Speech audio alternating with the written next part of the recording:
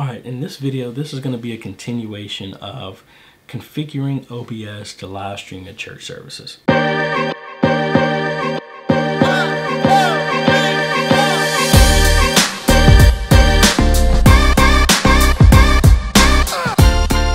Alright, so this is one of those extra features that is recommended, especially if you're kind of a novice in setting up live streaming for the very first time.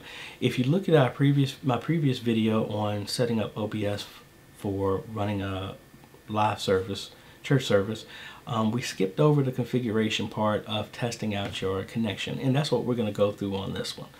So there are a couple of things that you need to be aware of. First off, before you start this, you need to know and decide on what platform you're going to use, whether that be Facebook, YouTube, Periscope, Vimeo, Ustream, Twitch, whatever platform you decide, just decide, because you're going to get a stream key which is going to authenticate you on how you can connect and upload your stream. That's one of those keys. It's almost like a password. You don't want to give that out, and most of these services, they rotate that key anyway, but just be careful with that. So I already have this set up on my stuff, so I'm going to actually just walk you through how to actually get this stuff configured. Alright, so we're back here over my desktop exactly where we left off, and what we're going to do first is go over here to settings, and we're going to go to stream, and now you need to pick what your streaming service is going to be. And again, this is for your initial setup and for testing. So for my settings, I am going to use Vimeo, and I already have my stream code here, and aha, you can't see it, you're not supposed to see it, and we click OK. Well, I'm not going to click OK yet. Let's go back to our output.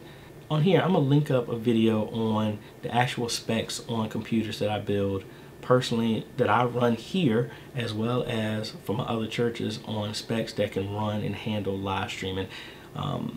And I actually have another video I'll link up here as well too, on the perfect live streaming system for $1,000 for a church. Everything that you need to get started with live streaming, I'll link that up here. But you need to have certain computers be able to handle this, and this is what this test is going to show us, if the computer that we're currently using can handle live streaming. So I know my system, so I'm going to go ahead and pick hardware, but the stuff we're getting ready to run is going to show what you can do. Alright, so we click OK, and we're going to go up here to Tools, Auto Configuration Wizard. Now, this wizard is going to ask, are we optimizing for streaming or optimizing just for recording? We're doing this for streaming, so let's go ahead next. You can pick your resolution, which we did in our previous video, but just in case, we're going to say use current 1080p, or you can pick lower than that, and your frames per second. I'm going to go for the max on everything, just to see if we're capable of. Alright, we do next.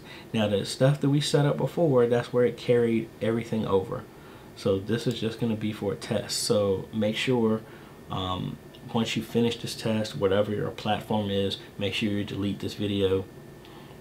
It's just going to be junk, it's just going to be snow, it's just really just a test. So we got everything set up. Now we're just going to go ahead and click next, and it even says it as well, this is a test video without audio for your channel.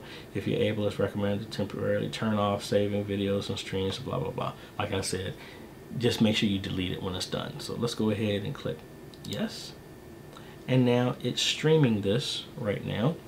And for example, if I cut over to my other screen here in a second, it just picked up the junk that it was streaming. So now if we come back in here, these are the results of the test. It's saying that my bit rate is good to be set at 5800. Hardware and recording encoding is in hardware. It's fine. It recommends a high quality recording quality. It recommends for me to output at 720p, which that's fine. I know my connection can handle higher than that, but it said it can handle at 60 frames a second. So, I mean, that's fine, but let's go back, and let's say I want to do 1080p at 30 frames a second. Let's test it one more time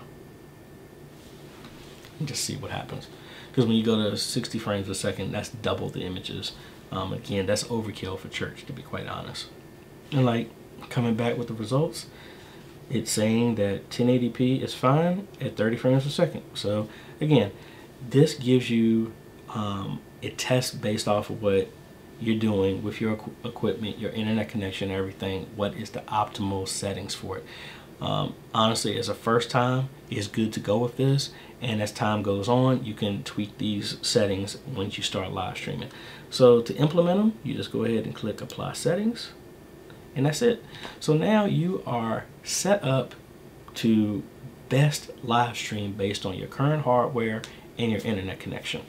So that was pretty much it. Very simple how to set this up, but it's good to set this up first so that you know the limits of what you can. You don't want to be live streaming a slideshow because your computer can't keep up, nor do you want to put out less than what your computer is capable of. I will place in the description links to equipment and everything like that that I would recommend, that I personally use myself at churches that I consult and my own personal church, what we use to live stream effectively. So again, this is AJ. I hope you like this video. If you do, I appreciate a like. Hey, and even if you don't like it, a dislike is cool too. But I also ask you to consider subscribing to my channel and make sure you hit that bell notification. That way you get notified when we come out with new videos. This is AJ the CEO, and we'll catch you next time. Later.